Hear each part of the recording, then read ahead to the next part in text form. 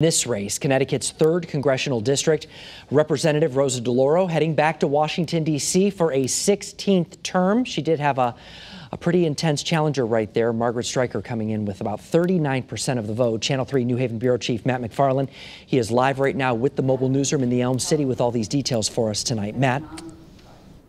Hi there, Mark. A lot closer than what we're used to seeing here in this district. Rosa DeLauro, though, did declare victory just shortly after 11 o'clock today. Basically, she was going up against a well-funded challenger, but then waiting for a number of absentee ballots to come in. But again, she did declare victory today, saying she came out on top. And, you know, in fact, 2 years ago, it was quite a different story here at the Schubert Theater. It was an early night for her and her supporters. But this year, they had to wait a little bit. You know, DeLauro did, in fact, pull it off, fending off 2 challengers, Republican Margaret Streicker from Milford and Green candidate Justin Paglino. It was a heated race here in the 3rd district, which includes New Haven and its suburbs.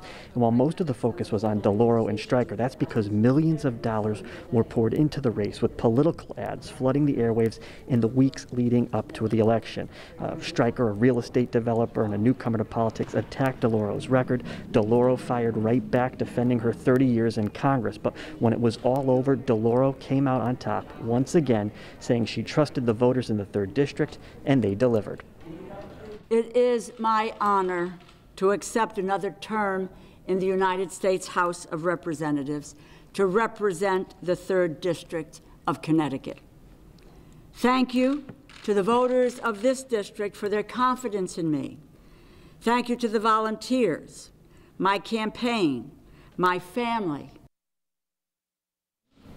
And as she gets set to return to Washington, D.C. for a 16th term, DeLauro announced that she will be in the running for the chairman of the Appropriations Committee, which is in charge of federal spending. So she says that is what she is looking forward to as she gets set to return to Washington. We're live at the mobile newsroom in New Haven. Matt McFarland, Channel 3 Eyewitness News.